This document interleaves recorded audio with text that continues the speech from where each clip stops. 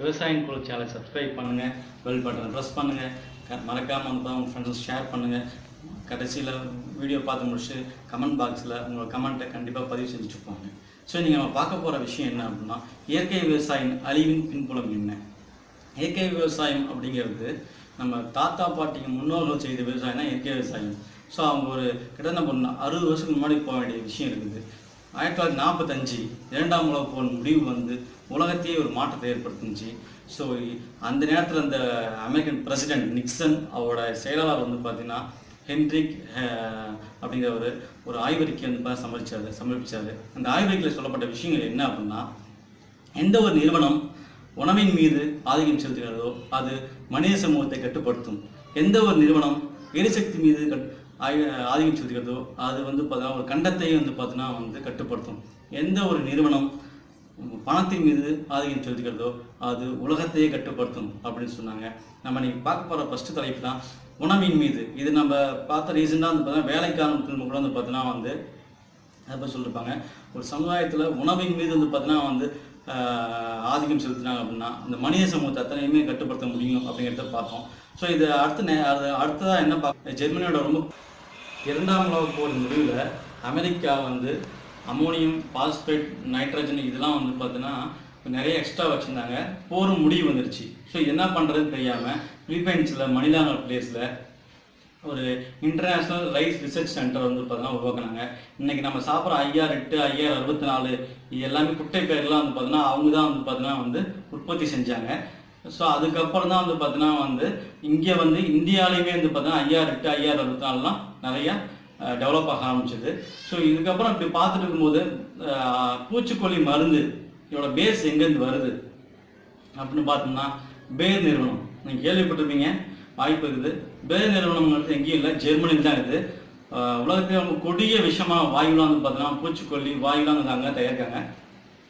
இரண்டாம் உலகப் போருக்கு முன்னாடி 1939 ஹிட்லர் வந்து பார்த்தீங்கன்னா வந்து தன்னுடைய நாசிச படை அதை சார்ந்து ஒரு யூதர்களை வந்து பார்த்தா அழிக்கணும் அப்படின்னு ஆசைப்பட்டார். அப்போ அந்த நிறைய கேம்ப் வச்சுருந்தார். 12,000க்கும் மேற்பட்ட கேம்ப் வந்து பார்த்தீங்கன்னா வந்து அவர் வச்சுருந்தார். ஸோ அப்படி அந்த வச்சிருந்த கேம்பில் மக்களை வித்தியாசமாக கொள்வார் அவர். ஸோ அப்படி ஒரு நடைமுறை தான் வந்து பார்த்தீங்கன்னா வந்து ZYKLON அப்படிங்கிற விஷவாயு மூலயமா மக்களை கொலை பண்ணார். இது வந்து பார்த்தீங்கன்னா வந்து 6,000 பேர் வந்து ஒரு நாளில் கொல்ல முடியும் அந்த ZYKLON அப்படிங்கிற விஷயம். இதுக்கப்புறம் வந்து பார்த்து சொல்கிறாருன்னா விஷயம் நியூரோம்பர்க் ஆய்வில் அங்கே வந்து என்னென்னா, இப்போ ஜெர்மனி வந்து இரண்டாம் உலகப் போரில் சரண் அடைஞ்சிருச்சு. ஸோ அப்போ போலண்டு வந்து அதை கேப்சர் பண்ணிட்டாங்க. ஸோ அப்படி இருக்கும்போது அந்த நேரத்தில் ஒரு நியூரோம்பர்கில் ஒரு ஆய்வறிக்கை செலுத்துகிறாங்க. ஒரு லாயர் சொல்கிறார், என்ன சொல்கிறாருன்னா, ஹிட்லரை விட மோசமானது பேயர் நிறுவனம். அந்த நிறுவனம் தான் அந்த ZYKLONங்கிற ஒரு மருந்தை வந்து ZYKLON B அப்படிங்கிற மருந்தை ஹிட்லருக்கு கொடுத்துருக்காங்க. ஸோ அதன் மூலியமாக தான் அவர் அந்த கொலையெல்லாம் பண்ணியிருக்காரு. ஸோ இதுக்கப்புறம் இந்த பேயர் நிறுவனம் இன்னைக்கு அமெரிக்காவில் 1901 ஸ்டார்ட் பண்ணப்பட்ட 1901 ஸ்டார்ட் பண்ணப்பட்ட மான்சான்டோ அந்த ஒரு கம்பெனியும் இன்றைக்கி இருக்கிற இந்த பேயர் கம்பெனி வந்து பார்த்தீங்கன்னா சேர்ந்து தான் பூச்சிக்கொல்லி. இவங்க வந்து இப்போ மான்சான்டோ கம்பெனி என்னென்னா, ஸோ 2 பேரும் சேர்ந்து தான் மரபணு மாற்றப்பட்ட விதையை பூச்சிக்கொல்லி மூலிமா செலுத்தி இனிமேல் நம்ம பூச்சி மருந்து தேவையில்லை, அங்கேருந்து பூச்சிக்கொல்லி செலுத்தப்பட்ட விதையை வந்து எல்லா நாட்டுக்குமே வந்து பார்த்தீங்கன்னா இன்றைக்கி அனுப்பி வச்சுட்ருக்காங்க. ஸோ இதில் வந்து பார்த்தோம், இந்த மாதிரி மரபணு மாற்றப்பட்ட விதைகள் மூலிமா பயிரிடுறதுனால தான் மகாராஷ்டிராவில் விதர்பா அப்படிங்கிற பிளேஸில் வந்து பார்த்தீங்கன்னா 2.25 லட்சம் மக்கள் வந்து பார்த்தீங்கன்னா இறந்துருக்காங்க. பருத்தியை வந்து பார்த்தீங்கன்னா வந்து மரபணு செய்யப்பட்ட பருத்தியை விதை வச்சனால அவங்க வந்து பார்த்தீங்கன்னா இறப்புக்குள்ளானாங்க. தமிழ்நாட்டிலையுமே வந்து பார்த்தீங்கன்னா இயற்கை விவசாயம் பண்ணுற அந்த விவசாயமே சாகலை. எல்லாமே மரபணு மாற்றப்பட்ட விதைகளை செயல்படுத்தினால்தான் இங்கேயுமே இறப்பு ஒன்றுங்குது.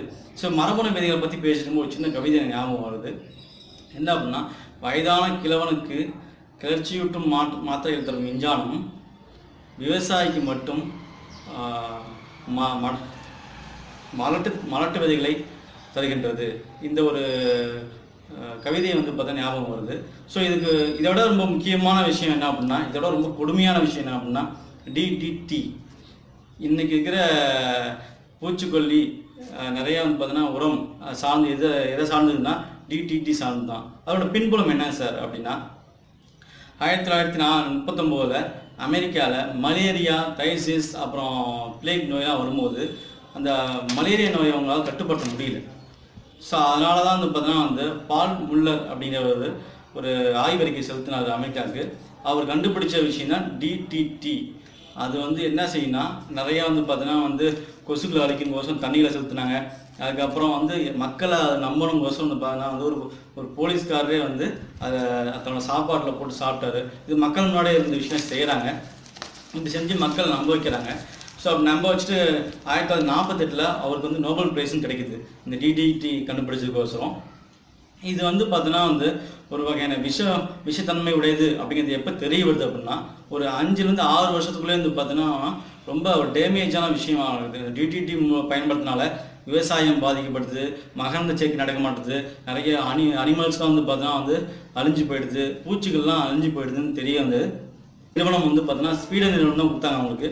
அந்த நிறுவனமே நோபல் ப்ரைஸை அவர்கிட்ட திரும்பி வாங்கிட்டாங்க. 1972 அமெரிக்கன் கண்ட்ரி இதை முழுவதுமாக அங்கே தடை செய்யப்பட்டது அப்படின்னு அறிவிச்சிட்டாங்க. மொத்தம் ஆரம்பத்தில் அவங்க 60,000 டன் யூஸ் பண்ணாங்க. போக போக போக ரொம்ப குறைஞ்சி இன்னைக்கு அங்கே எந்த ஒரு டிடிடிக்கு சம்பந்தமான விஷயமே அங்கே இல்லை. உலகம் முழுவதும் தடை செய்யப்பட்ட ஒரு பொருள் அது. ஆனால் இன்றைக்குமே இந்தியாவில் அது நடைமுறைக்கு உள்ளது. இது வந்து ஹிந்துஸ்தான் இன்செஸ்டிபிள் பிரைவேட் லிமிடெட் அப்படிங்கிற ஒரு கம்பெனி வந்து பார்த்தீங்கன்னா வந்து அவரோட கம்பெனி பேஜில் பார்த்தீங்கன்னா நாங்கள் தயாரித்து இது மக்களுக்காக தரோம் அப்படிங்கிற ஒரு பெருமையோடு அங்கே போட்டிருக்காங்க. ஆனால் ரொம்ப கொடுமையான விஷயம் இது இன்னுமே இந்தியாவில் நடைமுறையில் இருக்குது. இதன் தொடர்ச்சியாக எண்டோசல்ஃபான் அப்படிங்கிற ஒரு பூச்சிக்கொல்லி மருந்து கேரளாவில் வயநாட்டில் வந்து பார்த்தீங்கன்னா வந்து சுக்கு ஏலக்காய் டீ அப்படிங்கிற ஒரு இந்த பயிரில் வந்து பார்த்தீங்கன்னா வந்து பூச்சிகள் இருந்தனால அதை ஹெலிகாப்டர் மூலிமா தெளித்தாங்க.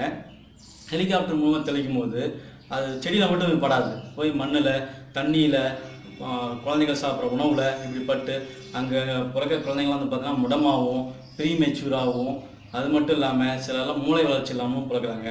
ஸோ இதுக்கப்புறம் இது மாதிரி பூச்சிக்கொல்லி தொடர்ந்து பார்த்தீங்கன்னா வந்து கிளைபோசைட் அப்படிங்கிற ஒரு பூச்சி மருந்து இருக்குது. இன்றைக்கி நமக்கு வர நிறையா பேருக்கு வந்து பார்த்தீங்கன்னா இன்றைக்கி 100-20 பேருக்கு வந்து கேன்சர் வருது. கேன்சர், சுகர் இதெல்லாம் மூல காரணமே வந்து பார்த்தீங்கன்னா வந்து இந்த பூச்சி. பட் இன்னுமே இந்தியாவில் நடைமுறையில் இது இருக்குது. நம்மளோட விவசாயம் எப்படி அப்படின்னா முப்போகம் விளையும். அதுக்கப்புறம் சிறுதானியங்கள் விளைவிப்பாங்க. ஆனால் இன்றைக்கி நம்ம வந்து பார்த்தோன்னா சிறுதானியங்களோட விளைச்சல்ங்கிறது இன்றைக்கி ரொம்ப அறவே கம்மியாகிடுச்சு. என்ன காரணம் அப்படின்னா இதெல்லாம் ஒரு மல்டிநேஷ்னல் கம்பெனியோட திட்டம் தான். ஆக்சுவலாக சிறுதானியம் என்ன பண்ணோம் அப்படின்னா ஒரு தடவை நெல் நட்ட பிறகு திரும்பி சிறுதானியம் வரும்போது என்ன பண்ணணும், நைட்ரஜன் வந்து நம்ம வளிமண்டலத்தில் நைட்ரஜனை இழுத்து பூமிக்கு வந்து பார்த்தா தந்து மண்ணோட வளத்தை பெருக்கும். ஆனால் அப்படி பெருக்குனா விவசாயிங்க யாரும் உரத்தை வாங்க மாட்டாங்க, யூரியா வாங்க மாட்டாங்க. அப்படிங்கிறதுனால அந்த சிறுதானியம் அப்படிங்கிறதே முழுவதுமாக அழிச்சிட்டாங்க இன்றைக்கி. அதான் நம்ம இன்றைக்குமே பருப்பை வந்து தான்சானியா அப்படிங்கிற இடத்துல வந்து எக்ஸ்போர்ட் பண்ணிகிட்ருக்கோம். இது வந்து பார்த்திங்கன்னா இதனால் நம்ம உணவு முறைகள் மாறிடுச்சு, ஆரோக்கியம் கெட்டு போச்சு. அப்படிங்கிறத தாண்டி நம்ம செல்ஃப் ட்ரெயின்டாக இருந்தோம், நம்மள தற்சாப்பாக இருந்தோம். இப்போ நம்ம மற்ற நாடை சார்ந்து நம்ம வாழ வேண்டிய நிலைமையில நீங்கள் வந்துட்டோம். ஆகையால் நம்ம வந்து இயற்கைக்கு திரும்ப வேண்டிய நேரம் கண்டிப்பாக திரும்பி தான் ஆகணும். ரிட்டர்ன் டு நேச்சர் அப்படிங்கிறது ரொம்ப அவசியமான சூழ்நிலை இன்றைக்கி இருக்குது. ஸோ வர வீடியோவில் வந்து பார்த்தீங்கன்னா வந்து இனிமேல் வர நம்ம வீடியோ என்ன போட போகிறோம்னா விவசாயத்தில் வந்து இயற்கை முறை எப்படி பயன்படுறது, இயற்கை பூச்சி விரட்டி எப்படி யூஸ் பண்ணுறது அப்படிங்கிறது நம்ம ஃபாலோ பண்ண போகிறோம். ஸோ உங்களுக்கு நீங்கள் வந்து பார்த்தீங்கன்னா வியூவர்ஸாக வந்து பார்த்தீங்கன்னா உங்களுக்கு என்னென்ன தேவைப்படுது வீடியோஸு எதை பற்றி போடலாம் அப்படிங்கிறத கீழே கமெண்ட் பண்ணுங்கள் மறக்காமல். கண்டிப்பாக வந்து பார்த்தீங்கன்னா உங்களோட ஒப்பீனியன், நீங்கள் என்ன சொல்ல வரீங்க, இந்த வீடியோஸை பற்றி என்ன சொல்ல வரீங்க, எப்படிலாம் என்னென்ன வீடியோஸ்லாம் போடலாம் அப்படிங்கிறத மறக்காமல் கமெண்ட் பண்ணிட்டு போங்க. சப்ஸ்கிரைப் பண்ணுங்கள், ஷேர் பண்ணுங்கள், பெல் பட்டன் ப்ரெஸ் பண்ணுங்கள். விவசாய குரல் சேனலை கண்டிப்பாக பாருங்கள். நன்றி, வணக்கம்.